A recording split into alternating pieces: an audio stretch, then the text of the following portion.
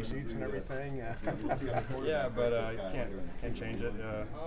Ended up rainy day, got to play, but it was a good win for us, and we know it's all we can ask for. How do you think you did?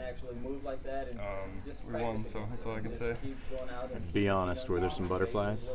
Yeah, of course. First time ever playing Connect, there's got to be some. Have you ever played in a game like this with this? What does it mean to be in there at quarterback when some people maybe doubted that you could be a quarterback? Doesn't ring a bell. I don't know. I've always thought myself as one, so I never really tried to pay attention to the outside people. And like I said, we're just happy to get a win as a team and just move forward from here next week. It's like a little frustration early with a couple drops. No frustration. Keep working with the chains every time. Were you hoping to get a chance to score a touchdown there at the end, though? Yeah, of course, but we just got to run the clock out and get them victory. That's all that matters.